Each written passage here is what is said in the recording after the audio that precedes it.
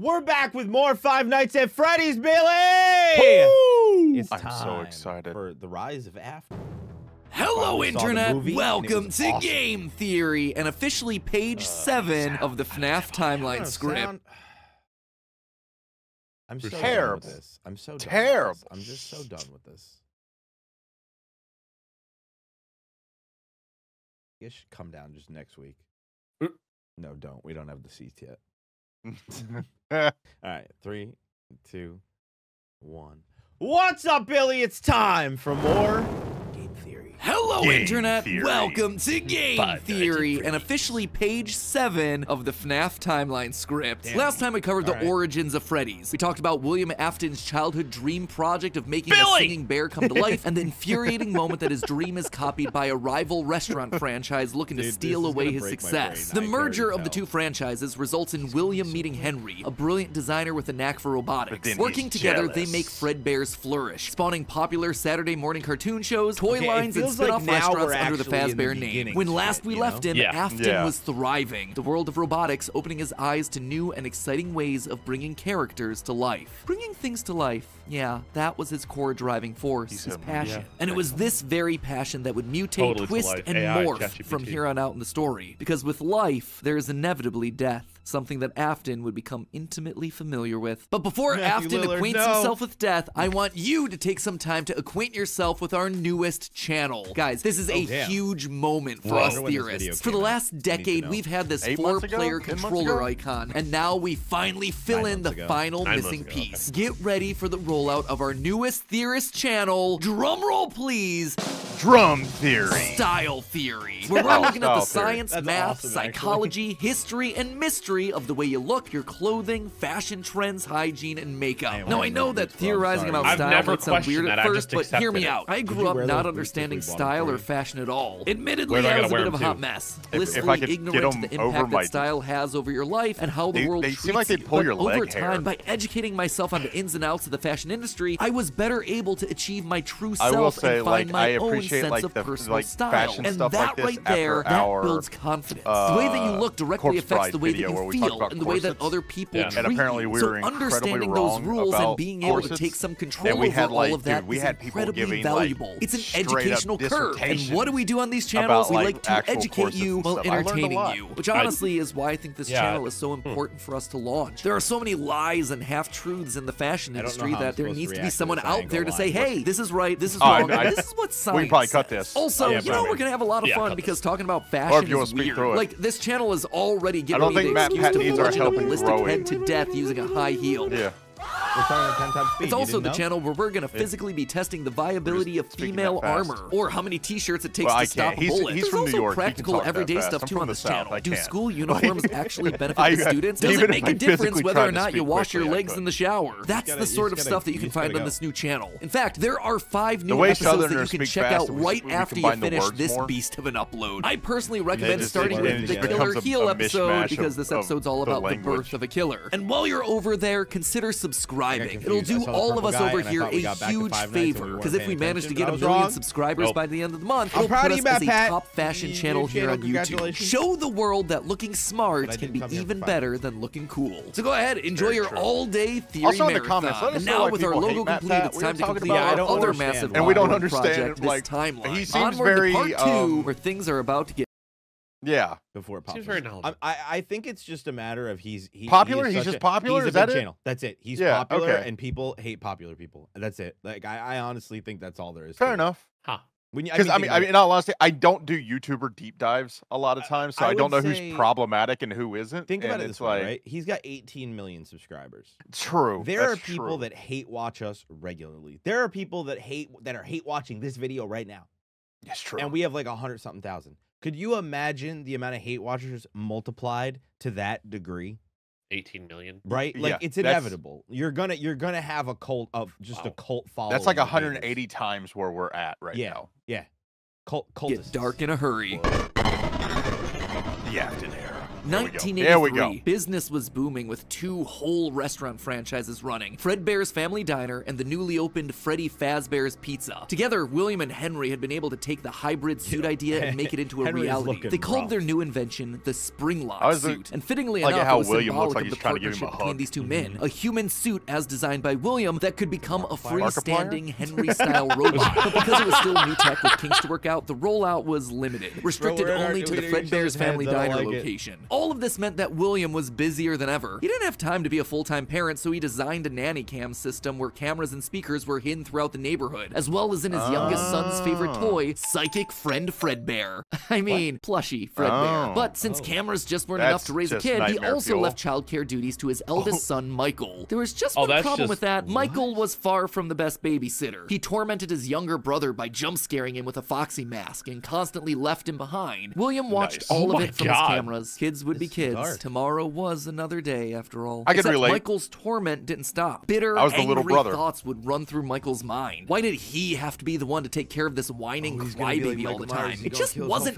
fair. It was time that he got even with his brother by playing the ultimate prank. A prank that just so happened to be on this crying child's birthday. He and his friends would take his scared little brother and make him do the one thing that he was terrified of doing: getting close to the animatronics. That would be embarrassing for the kid that was such an embarrassment to him. His brother squirmed, screamed, kicked, and fought, but just as they were putting that small, squirming boy up to Fredbear's lips, the mouth snapped shut. The sensitive spring locks inside the body had been triggered by the boy's movements, and they'd immediately clamped down. The wriggling stopped. The boy went limp. It's like a crocodile. It was meant to be funny. The boy was taken to the hospital and was immediately given an IV. Flowers and pills filled the nightstand next to his hospital bed, but the damage was too severe. He couldn't recover. As the younger brother's consciousness began to fade, he could hear Michael's last words, a small and flimsy apology. But his father, Williams, through the voice of the Fredbear plush, were a firm and committed promise to a dying son. You're broken. I will put you back together. This would not be the end. No matter what, William's son would live again. It would just take time. Time that right now he just didn't have. His he just had the plush. Flatlined as the boy faded into the inky unknown of the afterlife. In the aftermath of the tragedy, changes started happening around the restaurants. Kids were. Could you imagine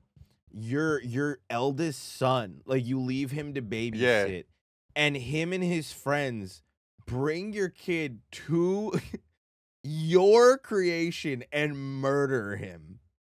That on Afton his seems like birthday. But Afton it was like joke. Yeah, it was. Afton though seems like he has such pride in his creations that he'd be proud. He like, damn. I don't know if he'd have some pride. Like, I feel like he'd be unbothered in the sense of like that's your fault, not its fault. Yeah, I mean, this is why you got a parent. Now required to wear security wristbands to prevent anyone from getting outside without parental permission. Any kid who approached the exit without permission would have to answer to the security puppet, a marionette on strings that would fly around on rails across the restaurant to stop kids in their tracks. It was William's idea, inspired by Michael constantly leaving the restaurant without his brother. In the wake of Fredbear's Springlock failure, all the hybrid suits were getting retired, locked away at the nearby Freddy Fazbear location. It was yet another tough pill to swallow after all the hard work that he and Henry had put into them. William would eventually bury the boy's small body in a remote location out in the woods right alongside his drive into and out of work every day. The death of this little boy sent the family spiraling. His wife, crippled with grief, was so distraught that all she could do was sit and watch TV. But his son Michael was far worse, complaining of seeing hallucinations of a golden bear standing outside of his window. The boy was so racked with guilt that he was convinced that he was being haunted by the ghost of his brother stuck inside the suit that took his life. Murdered him. The suit's three-toed feet digging into the wet earth. The words, "It's me," ringing through Michael's ears. Some nights, Michael would even go so far as to break out of his room to check. I just want to say, because I already know it's going to happen. All you Michael apologists, fuck you. Suck my dick. Yeah, I don't care. I don't give a shit. All right. Oh, it was an accident. Well, it wasn't an accident. He was tormenting poor Billy. Yeah, so fucking suck it. I had an older sister who made my life hell growing up. So it's like, no, like fuck Michael. I know. Yep.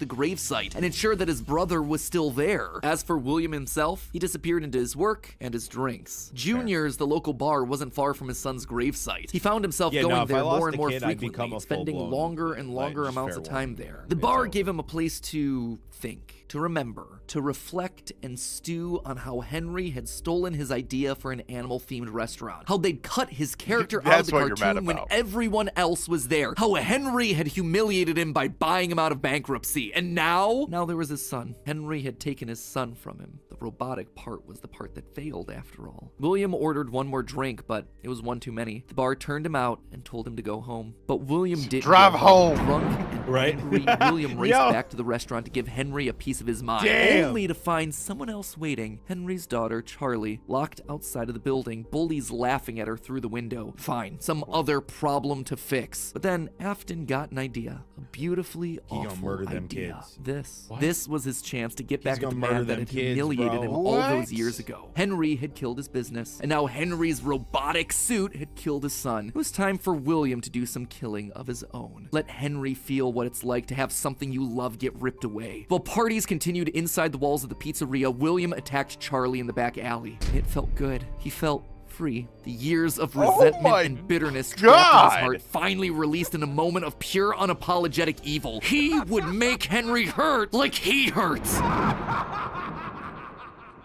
But how was innocent, that's so fucked up. Charlie's lifeless body and drove home, forced to confront his family problems later that night, appalled, but also a little excited by what he had just done. Charlie's death would remain on the books as a random act of violence. I know as a kid, but I whooped that ass. About William, there was no physical evidence, nothing that could link him back to the crime. In the weeks that followed, Fredbear's Family Diner would close for good. 2 high-profile deaths around the restaurant with 2 grieving owners in such a short period of time was just too much bad press to handle. Besides, Freddy Fazbear's was still open, and it was the newer restaurant anyway. All the equipment from the diner, including the old yellow suits and security puppet, would get retired to that location, and there they would sit for 2 uneventful years. The rest of 1983 and 1984 were spent quietly grieving. Freddy Fazbear's Pizza and the new cast of characters were a hit. Tragic memories of their yellow predecessors quickly faded. Afton kept a low profile and buried himself in work and research, quickly reaching Henry's level of engineering and even surpassing him. And while Henry slowed down to grieve, Afton kept going, even starting his own company, Afton Robotics, for all those pet projects that were a little bit too experimental for the regular operations of the pizzeria. The first of these experimental projects was a secret workshop under his house, a veritable bunker, which allowed him to work while still monitoring his kids via hidden security cameras. Fuck that, bro. 1983. A passcode that served as a constant reminder of why the cameras were so important, why he was down there in the first place. This was all to fulfill the promise that he had made to his son, right? I will put you back together. This was for him. All for him, right? But cameras weren't enough. He needed to solve the runaway Michael problem. He had to keep him in the house. He couldn't have another one of his kids wind up dead inside of an animatronic suit. So why not run a little experiment on Michael? You see, all this work with Henry had gotten Afton to start learning more about life, robots, the human mind, and what a fallible machine we as humans were. Our reality is so easy to manipulate with a few sensory deceptions. Deceptions like sound. With just a few sounds, he had discovered that he could alter a person's vision. He could transform blank,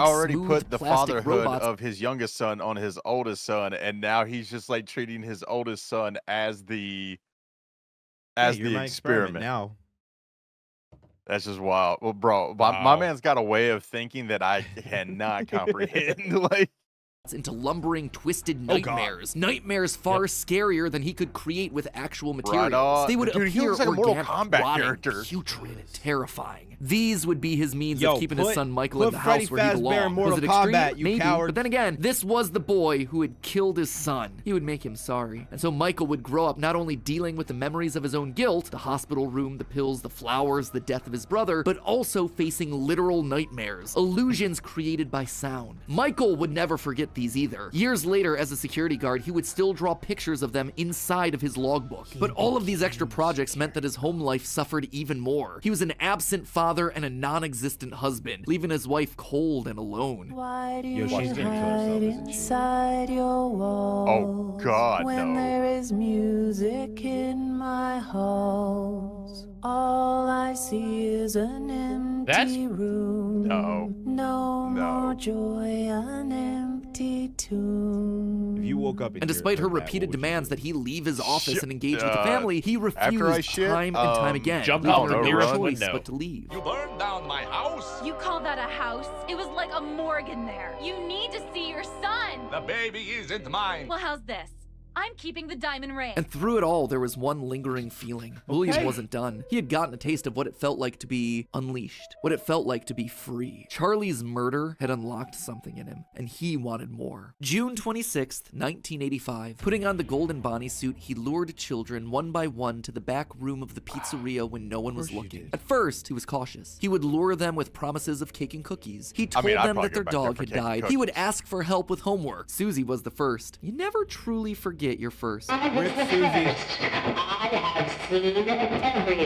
But where to hide the bodies? He couldn't sneak out. Someone would see him. He had to hide them in a place where they'd never be found and where they'd never leave the building. They had to be stuffed inside of the suits. No one maintained those things anyway except for him. And so Susie would go into Chica. Fritz, Jeremy, and Gabriel would come. Yeah, that's what I was just thinking too, the smell. Since the movie, this has bothered me. Yeah. How did nobody smell the rotting corpses? Like, I always just kind of assumed, like, based on, like, after the movie, I just assumed that, like, he did that after. You know what I mean? Like, it had already closed. Right. And maybe they got a charcoal inside to kill the smell. I guess. Come next, but it was easy. It was too easy. And with each little life he snuffed out, his lies got bigger. Their house was burning. They're just being kidnapped. Until the last one where all pretense was off. He let himself get violent. Too violent. I'll just wait for him after school, throw a bag over his head, hit him with a shovel, and drag him into the back of my car. The body of Cassidy was far more bloody and broken than any of the others. He'd let himself go too far. That one he shouldn't have killed. With no more active animatronics left, he shoved the body into the one suit that remained backstage. The long-forgotten yellow Fredbear, now broken and discolored with age. Broken, like Cassidy was broken, like his son was broken. Newspapers reported on this disappearance, naming the whole thing the missing children's incident. Police would even charge William with the crimes after finding security footage of the golden mascot suit luring kids to the back, but they couldn't convict him. They had no bodies, and his face had been hidden behind the mascot suit the entire time. What they had was circumstantial at best, and so he walked away a free man. But Henry knew the truth. In these murders, he saw his daughter Charlie all over again. So he threw Afton out of the company and shuttered the doors to the old pizzeria. Henry would keep the franchise quiet for 2 years. This would not happen again. This could not happen again. How could he protect the kids? Finally, he developed a solution. He would implement an even more extreme security system in the form of new animatronics. Toy animatronics, inspired by the toys that they had been selling years ago. But these guys, these were special. They were a new breed of robot with facial recognition abilities. But most importantly, they're all tied into some kind of criminal database so they can detect a predator a mile away. All the original animatronics, now withered with age, were moved to the new location. With a plan in place, it was time to try once more. The year was 1987, and the new and improved Freddy Fazbear's Pizza was making headlines in local newspapers. Headlines that just so happened to catch the attention of William Afton. Freddy's was back, and without him, that was his idea, his character. Henry was, yet again, trying to cut him out of the picture. No, as long as these restaurants stayed open, William would always come back. Then he noticed the phone number to apply at the bottom of the article. $100 a week to apply, call. Afton would go back, not as an owner or co-founder. He would go back in the one place that they would least suspect him, a lowly day shift security guard. And there it was, buried in the back of parts and services mixed in with the old withered animatronic. Do you think that would... I mean, I guess it would. Like, the original owner, like, and people just didn't notice who he was. Like, I guess Undercover Boss exists, but... like, you know, think of an awful company, and do you know the face of the CEO or the boss or anyone like that? But isn't what's his name there? Like, I understand that the line level employees not knowing. But, like, if this dude was your partner, like, is he just never? No, I'm assuming. No, I'm assuming Henry had like his own workshop and stuff. Like he didn't actually work out of the back of the restaurant, right? Like it's true.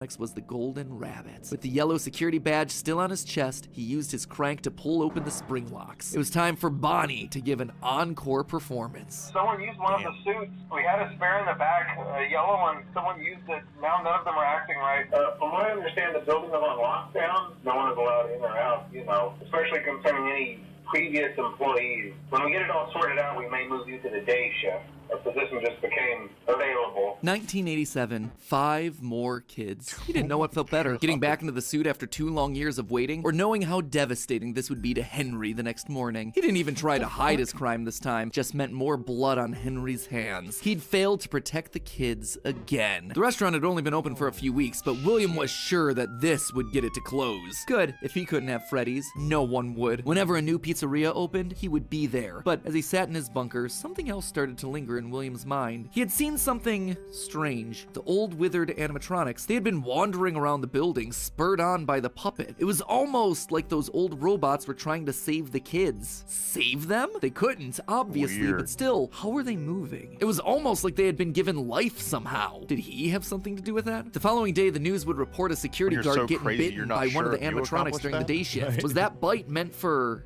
him? William's curiosity was stronger now than his bloodlust. He had to learn more, but how? There was no way he'd ever be able to get inside another Freddy's pizzeria. Heck, there was practically no way a Freddy's would ever open again. He needed to create something new, something brand new. He needed to create his own pizzeria. Due to the massive success, I love that and all even more this so is the surrounding unfortunate like closing of a Freddy Fazbear's children's Pizza, like it was clear that the stage was pizzeria set. Well, place. dude, you heard after the movie, and it's like, who knows? Maybe it isn't related, but like, Chuck E. Cheese announced they're getting rid of the animatronics, and they announced that like a week after the movie came out, which is hilarious. And it's like, I don't know if that type of decision would be made that quickly, but Right. I don't know, man. The timing is. They're like, oh, quick, get rid of them. timing's They're gonna a check the little animatronics. sus. We can't have that. Yeah, but I mean, this theory, like, holy shit. No pun intended, for another contender in children's Somebody showed this entertainment. to the Circus CEO, and they were Baby's like, get rid Pizza of them. World. Get rid of them now. This would be the place where he could continue his work. No longer just murdering, experimenting. He needed more kids, and he needed them alive. And knowing that he couldn't show his face on the restaurant floor, he needed a way of remotely capturing his victims and preserving them for his work. With that goal in mind, he designed a new breed of animatronic. Their endoskeletons fluid and flexible. He equipped them with sound lures that could mimic voices. They could isolate children. They could incapacitate and contain them with zero direct input from him. It was brilliant. He was brilliant. Far beyond the simple bars and wires of Henry's designs. And the characters he chose for this were uniquely his. His new roster wasn't going to be tainted by Henry's disgusting barnyard bird. Instead, it was back to his characters, his creations. Freddy, Bonnie, Foxy, as well as 2 special ones. The first, Ballora, was an homage to the woman who left him. Now she would never leave him again. The second, the titular baby, was designed with his baby in mind. Elizabeth, his youngest child. She would always be Daddy's little girl, the one that listened to him, the one that obeyed until the day that she didn't. Daddy, why won't you let me play with her? She's so Was that the pretty girl's and name shiny. in the movie? Didn't you make her just for me? The day before Circus Baby's Pizza World opened, she disobeyed. She didn't listen. Left alone with Baby, she got too close. The animatronic ripped in half and swallowed her whole. A scared and confused child fading into eternal darkness. By the time Afton found her, it was too late. She was gone. He immediately canceled the launch of Circus Babies under the guise of a gas leak. But wait, as he sat there at the foot of the stage, he noticed that something was different. The eye color of the robot had changed. Baby had been built with blue eyes, but now they were emerald green, the same color as Elizabeth's. Was she in there? Could this all be connected to the free-moving animatronics that he had seen at Freddy's? He had to know more. His mourning turned to excitement. He had to return to where it all started. This dude 1993. is Pathetic. Yeah. This place was pathetic. Henry And had the clearly fact tried that to he reopen keeps one getting final away time. with all this is wild. Yeah, I mean, it's been Right? going on for like a fucking decade at this point. Like, bruh. You're not gonna. All right, one of his kids died. His partner kids died. Another kid died. Another set of kids died. Then It's 5 like more kids died. All at this play. Like, god damn, dude. It's just bad luck, dude. It's the 80s, Yeah. dude. I'm It's just telling you. really bad luck. Like they didn't have that tech they do now. Now you walked can't get under away a with ladder. shit. Back then, dude, serial killers galore. With those old original animatronics from so long ago, but Williams' damage to the brand had been permanent. These things stank of death. They hadn't been washed in decades. But even if they had, nothing could wash away the stink of murder that haunted these halls. One night, then another, then another. William repeatedly snuck into the old broken restaurant to lure the living animatronics to him, one by one dismantling them, robbing them of their endoskeletons. The metal had to be the secret. It had to contain the remnants of life itself. But he had to to know for sure. Leaping out of a room that was invisible to the animatronics programming, he dragged the oversized robotic skeletons back to his underground workshop, back to where Circus Baby watched on with glowing, curious eyes. Eyes that somehow felt alive. Not knowing what else to do, William melted the robotic parts down. 5 animatronic endoskeletons reduced down to 1 silvery puddle of goo. Could he transfer this living metal to his own creations? He had to try. He picked up a syringe and filled it with the molten metal and injected the goo into Funtime Freddy's twisted, wiry endoskeleton. And suddenly the coils came to life. Like snakes writhing in a pile, what had once been cold, lifeless metal moved and jolted on its own. He'd done it! He had unlocked the secret to life itself. Except something was clearly wrong. The movements were erratic. They were violent, angry. Baby didn't act this way. She had been calm, collected. This was clearly something else, something mindless and frantic. Perhaps by mixing the souls and then portioning them out, he had created incomplete beasts. He would need to keep testing to truly understand it. He needed more of this remnant. As he searched the old pizzeria one more time for any remaining scraps of metal, the ghosts attacked. His past victims come to collect their due, all led by Cassidy. The 5 lined up and blocked the door, and Afton's mind reeled. The scientific implications of this were incredible. Ghosts, real ghosts that he could see, all standing against him. But what could they do? What couldn't they do? He panicked as Cassidy approached. How do you stop something that's already dead? Maybe with the thing that resulted in their death in the first place. He would get into his suit like old times. He would regain his power over them just like the day that they died. He was the genius. He was the one in the suit. He was the one in charge. The spring lock snapped into place. Maybe it was his frantic movements. Maybe it was the leaky, abandoned restaurant. Maybe it was just fate coming to collect its due. He didn't know. The only thing he did know was that his brain was suddenly filled with searing white-hot pain as hundreds of metallic pins and gears stabbed into his body from all sides. All he could do was collapse, blood slowly oozing out of the suit and pooling onto the floor around him. It couldn't end like this. It wouldn't end like this. His work was unfinished. Unable to move, his only option was to survive, to live, to keep living. It took days lying in his own blood, but eventually someone found him. A security guard making a normal report. When he saw the animatronics torn apart in the middle of the party room floor, it caused him to file an immediate report of a break-in. An owner would have to come in and claim the damage, and who else would it be other than Henry? Hope jumped in Afton's heart. Henry would see him. They were partners after all. He would be the one to help save him, to get him out of this suit, to relieve him from this tremendous pain. Henry entered the secret room. His eyes fell on Afton sitting there in the pool of red, and Henry, saying nothing, turned and walked away. Oh,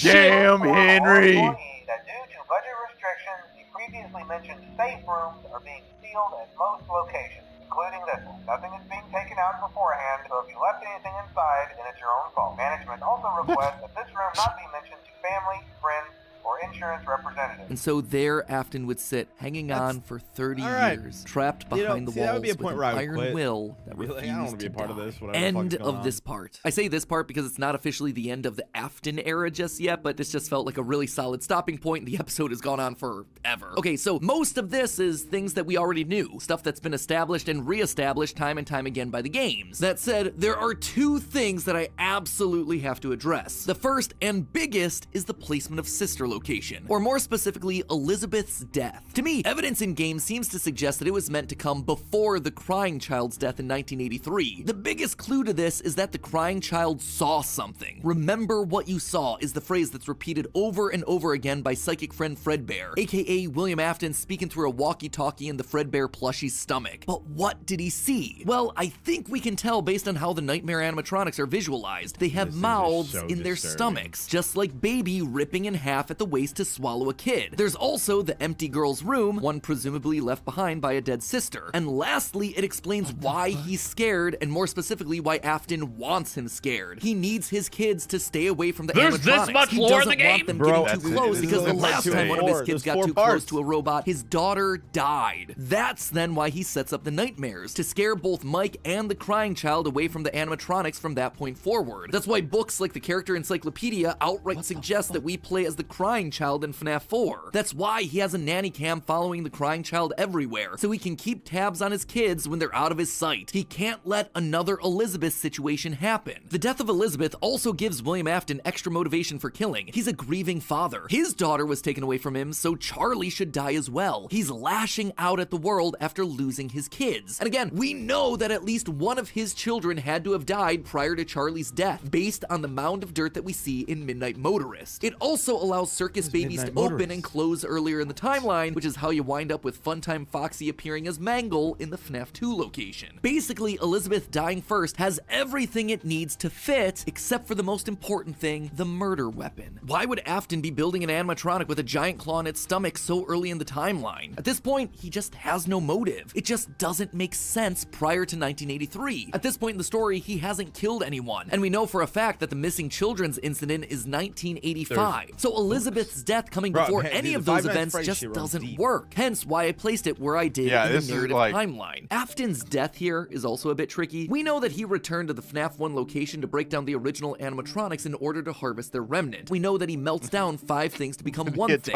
Candy Cadet makes that very clear. So the 5 things are the 5 endoskeletons from the various animatronics. You know? That would be totally fine if it weren't for one huge problem. On his 5th visit to the pizzeria, Afton gets spring locked. So either the 5 becoming 1 starts in 1993, but then finishes 30 years later when he reemerges from the wall to add the last endoskeleton to his pile, or he's had himself some reason to return to the original location after harvesting all the stuff that he can. It's not ideal, but it's the one angle that makes the most sense. And with that, this next chapter comes to a close, thereby leaving us with 5 more games to cover and another 40+ years of Fazbear history to recap. Ooh, when you put it that way, something tells me that this might balloon into 4 parts. Ugh, we'll see. Anyway, until then, my Faz heads, congratulations, you made it through a massive upload. And hey, if you are still looking for more to watch, then check out the other 5 brand new awesome theories over on our new sister location, Style Theory. This thing literally launched today, so this is your chance to be one of the first people to ever subscribe. Episodes come. Thank you so much for your support. Thank you for helping tell YouTube that this is a channel that is worthwhile and worth sharing across the platform. So, I have no doubt if you keep an open that the daughter died before the brother killed his brother.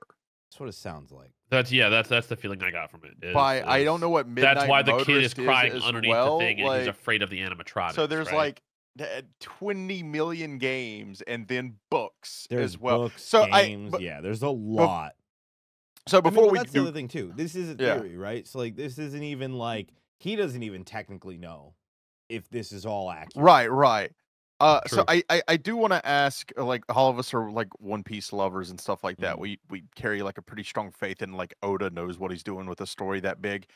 Is it the same kind of thing community wise? This is the question to the audience. Is it the same kind of thing community wise? Like, do you guys trust the person writing the books, making the games, that they know what they're doing, or does it feel like they're kind of flying by the seat of their pants?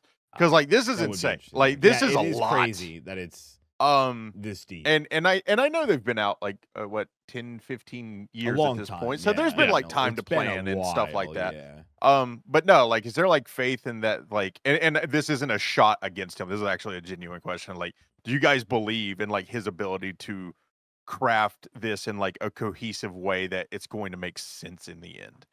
Because I mean, at this point, like, do they have animatronic, like an AI sentient-esque fucking animals? Or you know, it's literally like, is this man going to invent time travel? Like, is that like the next step? Like, because it seems like time travel happens, you are on super hardcore pre-launch he melted down living soul metal. Like, but time travel's a bit too far. Yeah, like I'm just like, bro, what is next in this man's fucking portfolio? I don't know, but we'll find out. The next game theory. I like the way you said that. Bye, Billy. Be the joy. Bye.